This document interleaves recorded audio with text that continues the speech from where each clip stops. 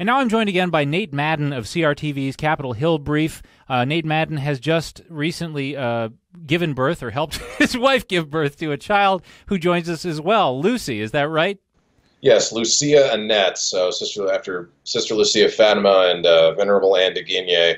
Venerable Anne, I highly advise you look up. She's kind of like a hipster Saint Therese of Lisieux, just a holy little French girl. Yeah. Very good. Well, thank you for taking the time out of your paternity break to come on our show and talk things over with me.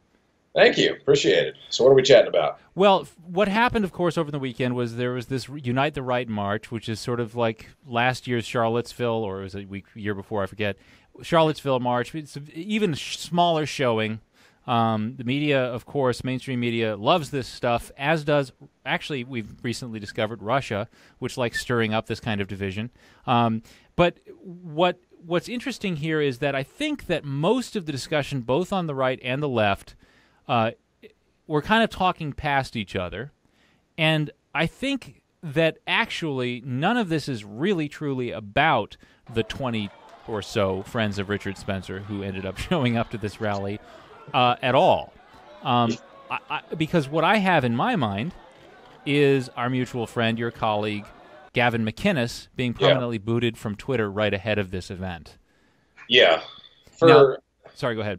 For completely specious reasons too, for violating, for associating with the groups that he's like disavowed, and that he's repeatedly either disavowed or just outright called out, or for other stuff. They wanted to scalp in anticipation, and since they didn't jump on the Alex Jones train, they jumped on this. But right, and they did associate. It's an absolute smear. They associated Gavin McInnes and the Proud Boys with this event. By the way, you and I are fourth-degree Knights of Columbus. Mm-hmm. Gavin McInnes is also a Knight, and he's a Catholic. And I would say that as provocative as Gavin is, he's no more provocative than the average, say, stand-up comedian would have been 10 years ago or less. No, that's completely fair. I mean, this is the stuff that you used to hear on Comedy Central primetime, and that's pretty much the extent of it. He makes jokes about things, and people, and they're funny, or they make you a little bit uncomfortable, but they're still kind of funny, and you laugh. Yeah. If you have a sense of humor, which clearly the political left does not anymore. Right, and the political establishment. I mean, I made a whole video about the banning of Alex Jones from all of those massive companies, and I went through it with a fine-tooth comb afterwards and tried to eliminate all, or at least most, of my references to left versus right, because in a way it's almost more fundamentally about, I don't know, some sort of creepy establishment versus anything independent. Well, yeah, no, I think that's the greater meta-narrative to any discussion that we have about anything political these days. It's always the insurgents versus the establishment, and that's where we are. Yeah. That's why like MAGA folks get along better with Bernie supporters than they do with neocons in the Republican Party. That's just the reality. Yeah. So, and what I think of, like, going back to the protests in D.C., let's just first of all get it out of the way that almost no one showed up. Yeah, it's like, you're talking like 2 or 3 dozen people. Like this is the KKK rally of the 21st century.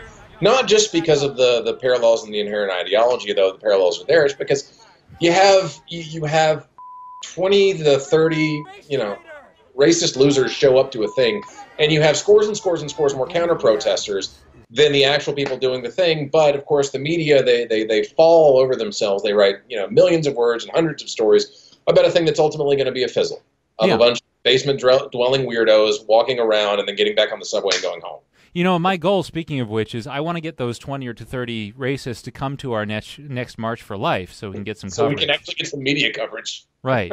I was saying that online to some of my friends, and I said, what we can do is when they do show up, we can always just give them Sanger picket signs so that they can be in the counter-protest. They'll get right in. Yeah, show pictures of her with like the women of the KKK and everything else. They'll do just fine. They can get get right along with all the pro-aborts who show up at the end. Yeah, it's a match made in heaven. Well, a match made in hell.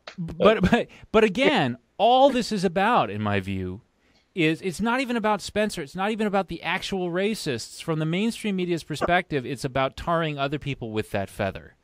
Right. And it's funny because I think they overplayed their hand. Even before the event happened, they were smearing Gavin McInnes and the Proud Boys and associating them with this event. Thereby, they already get a use out of the event, right? Mm-hmm. And then when the event happens, like you said, what really was a fizzle. And they're going to stop talking about it, I'd say, within 5 minutes. Oh, of course, yeah. You always try to like slink off like a scalded dog whenever you've ever overplayed your hand like that. But I mean, here's the frustrating thing, and I think Gavin was saying this on Glenn Beck earlier today when he went on. You know, he calls Antifa the alt left, and you know, I don't think he's wrong on that. But the thing is, like at their core base ideology, right? The alt right and the alt left, they're the same people. Their entire worldview is based on race. They both hate Jews. They both hate Israel, and they both want a crap ton of government for their own like private little. For their own like preferred classes. It's just they have different preferred classes, and that's the end of it right there. Right. And neither of their ideologies are sufficient to actually counter racism, and to be honest, like you're suggesting, the left itself doesn't actually have it isn't actually incompatible with racism. They aren't in principle anti-racist, are they? No, not in principle. It's because they have a worldview. It's because they intrinsically have a worldview that is itself based on race, that is itself based on all these different little people groups, right? That's what makes them so similar here. They just see themselves, they just see racism on different kinds of tiers. They make judgments all the time about people based on the color of their skin, regardless, you know, I mean, look at the shame that comes to black Republicans from the left, right?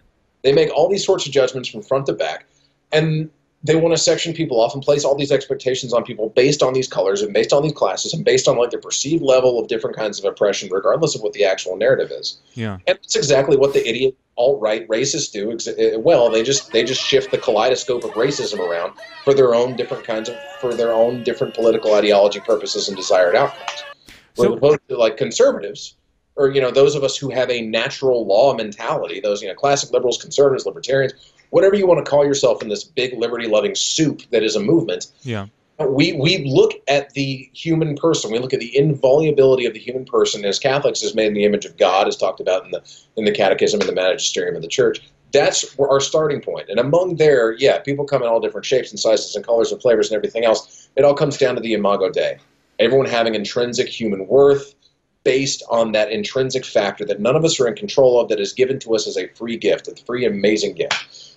Sorry. Well, no, that's fine. No, you're exactly right. And it's funny because actually that's also why we as Catholics and why non-Catholic libertarians and so forth, their response to Stalinists, right? Those are the moral equivalent of Nazi sympathizers. Really? I mean, these people have tenure. They're not only evil, but they're powerful. They actually, I was saying this to a friend earlier today. One time in my life, I encountered an actual, real-life neo-Nazi, and my reaction was to get him fired. Now, I'm pretty far right, so my guess is that if that's how he fared with me, he's probably not going to get tenure at a university or have any other chance at getting any kind of influential position in the world, because all of these influential positions are leftist-dominated, and presumably they would love nothing more than to get a Nazi fired. But it's funny because while that's going on, meanwhile, conservatives are willing to have reasoned debates with, like I said, Stalin sympathizers. We are as repulsed by the mass murderous ideology of communism as we are by Nazism, and yet we have discussions. And that's not what's going on with the left. Their proposal is the opposite. Gavin McInnes, I would imagine, might even say, "Hey, you know what? You shouldn't even be banning Nazis from Twitter. Let them save their peace and be entirely put to shame." You shouldn't. Sunlight is always the disinfectant. All right. Look, ultimately, the marketplace of ideas is a marketplace, and if you have a crappy product, be it communism, racist nationalism, whatever the hell it is, if it's a crappy product, it should lose and it should fail on its own merits. The only thing you do when you force crappy products underground is you just force the infestation to fester and get worse. That's the thing, all right? So I'm mixing metaphors all over the place. No, but now that you say that, and in the spirit of Gavin McInnes, who is, among other things, a comedian, let me actually let me find this clip for you real quick. Rowan Atkinson, whom many of our viewers probably know as Mr. Bean, but also as Black Adder and so forth, he's been really a good advocate for free speech lately. Right, let me hand her off. Sure. I'm going to roll a quick tape of him. The best way to increase society's resistance to insulting or offensive speech is to allow a lot more of it. As with childhood diseases, you can better resist those germs to which you have been exposed. We need to build our immunity to taking offense so that we can deal with the issues that perfectly justified criticism can raise. Our priority should be to deal with the message, not the messenger. As President Obama said in an address to the United Nations only a month or so ago, laudable efforts to restrict speech can become a tool to silence critics or oppress minorities. The strongest weapon against hateful speech is not repression, it is more speech. And that's the essence of my thesis, more speech. If we want a robust society, we need more robust dialogue, and that must include the right to insult or to offend. So what do you think of that? Absolutely. I mean, it's the way to make an infection worse. You know, the way to make something worse is to drive it away from sunlight and give it its own little like cool dark space to fester, which is exactly what we've seen happen over the past couple of years with all these like basement dwelling internet trolls who are just rehashing old ideas that, you know, from like pre-Hitler racism and onto like the Nazi right.